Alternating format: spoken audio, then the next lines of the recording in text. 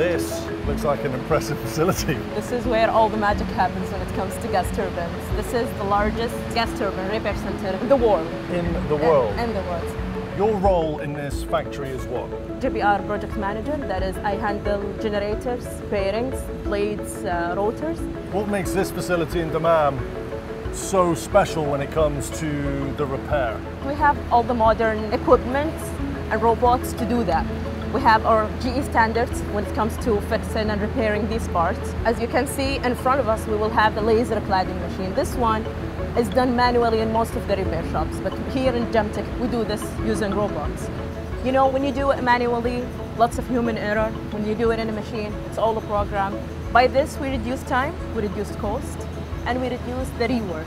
So where around the world are these blades coming from? Everywhere. South Africa, Argentina, US, you name it.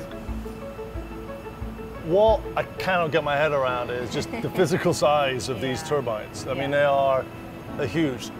We power almost a third of the world. So GE basically provides the power for a third of the world as well. Yeah.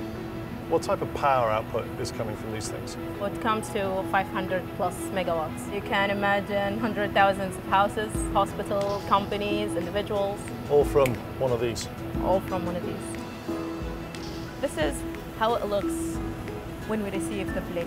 You can see it's red, dusty, dirty, not very clean. And then this is how it looks. And that's the finished when we're product? Done. This is coated, aluminium sealed, and ready to be installed in the road.